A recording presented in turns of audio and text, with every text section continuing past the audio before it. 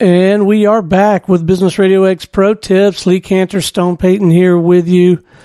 Lee, we're always, as entrepreneurs, business owners, senior execs, and ongoing concerns, we're twisting the dials. We're trying to dial things in and make adjustments.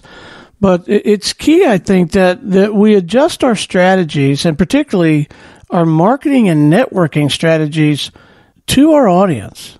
Right. I think it's important to communicate in the language of which you are dealing. So if you're dealing with accountants, for example, you might tell same story, same anecdote, same case studies, but use different words and use different language with the accountants than you would if you were selling that same thing to advertising creatives.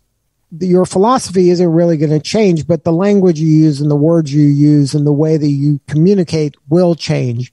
And I think it's a mistake to think that you can speak the same way and use the same words and examples with different types of people. You have to adjust to the type of person you're dealing with. So if they're super analytical and number oriented, you should be adjusting your case study or testimonial or social proof accordingly.